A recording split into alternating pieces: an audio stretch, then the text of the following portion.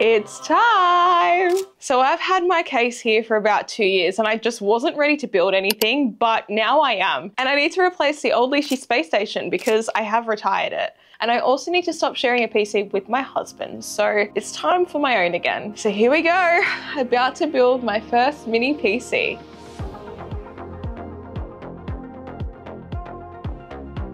So we have two brands to thank for some disclosures, which is MSI and Intel. Thank you for gifting parts for this build. The rest I did purchase myself. So enough yapping, let's get building. I'm so nervous. This is my first build without guidance. You'll be fine. So why did I choose MSI for parts?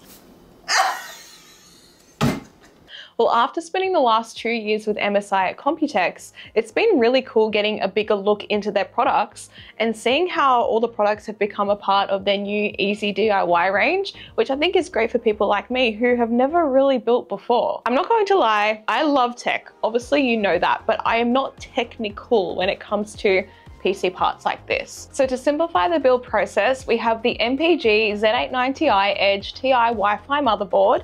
That's a big name, in this gorgeous white. Let's rewind a little bit. Why do I have white parts inside of a black case? Well, I fell in love with the color combo of the black and the timber on the Fractal Terra because it does fit in with the aesthetic that I want to create for my office, but I also can't give up on my love of white parts, builds, and peripherals.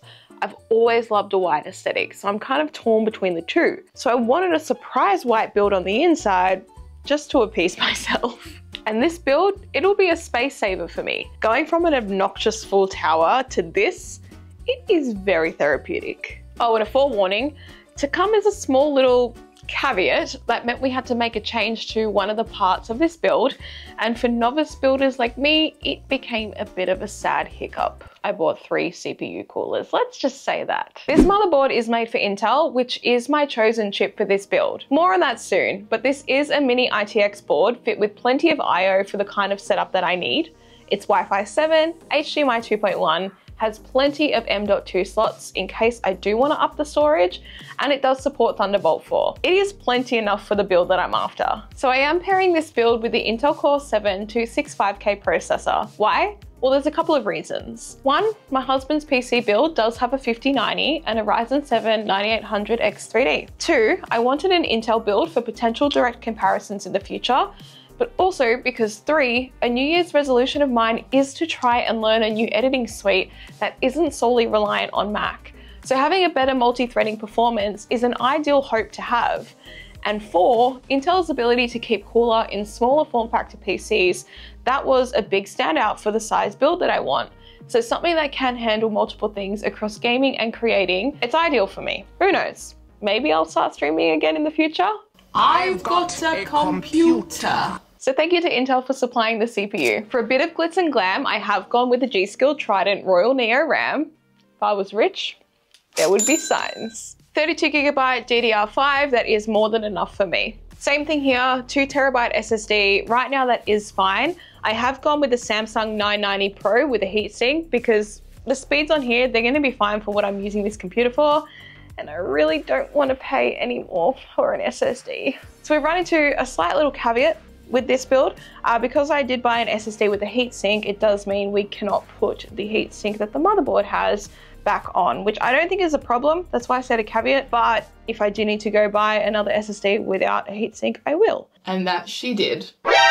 It is time for the cooler. So this is the Thermalright APX-90 X53 CPU cooler. It's a simple fan cooler. I tried to find a white one to match the aesthetic, but the best we could get was this gray.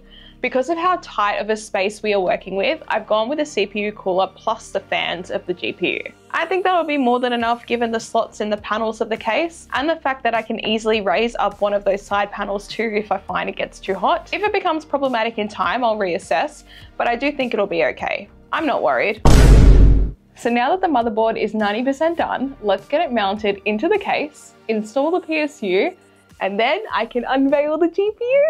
Now the long-awaited moment. What GPU did I get? With many thanks to MSI, I have an NVIDIA GeForce RTX 5070 Ti 16 gig Ventus 3XPZ in this gorgeous white. This is a new model with a zero trace power path, which has the connector running from the rear of the GPU instead of the front where it would usually wrap around. In this sort of build, you can't really see how clean and simple the build process becomes because of our tiny little motherboard. But if I had a mid to full size tower, like these posts that I made at PAX Worlds this year, you can see just how neat and virtually cable free it all becomes. And the magnetic backplate helps make the installation quick and easy. Of course, being a 16GB 5070 Ti, I've now got a system that not only is powerful, but it can sustain itself well. It's more than enough for what I need.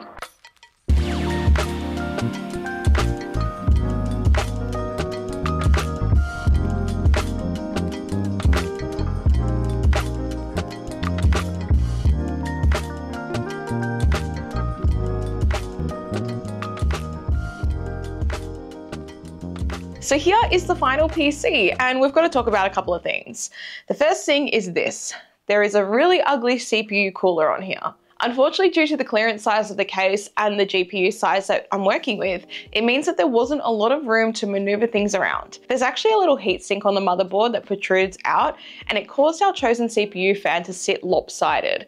So that meant that the CPU wasn't making 100% contact with the fan, obviously resulting in major heat spikes instantly. So we had to change it. After trying an alternative, we had the same issue and we weren't supplied with long enough screws to safely secure that fan to the motherboard, again because of that little heatsink. So we found this smaller one from SilverStone. It's small enough to not be affected by the heatsink bump, but ugly enough to make me really sad about the aesthetics. But the main thing is that the PC is working well and that CPU is now keeping cool. The issue with going small form factor like this and keeping a pretty big size GPU in here meant that I didn't have a lot of room to move back the motherboard and fit an AIO cooler, which would have probably worked best. Also the fact that there's zero space in this case to mount the fans from that AIO. So this is a solution that we found and I'm just so happy that it's finally working.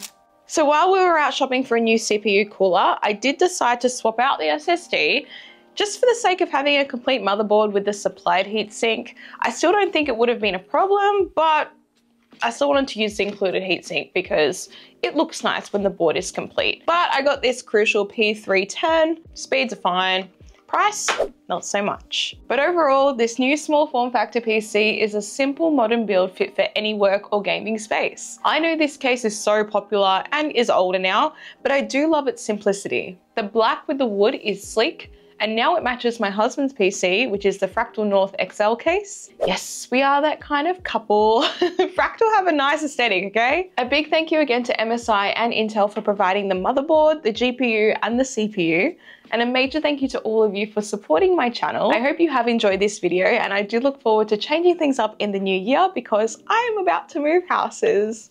Woo! So subscribe and stay tuned because I look forward to talking more tech with you in the next video.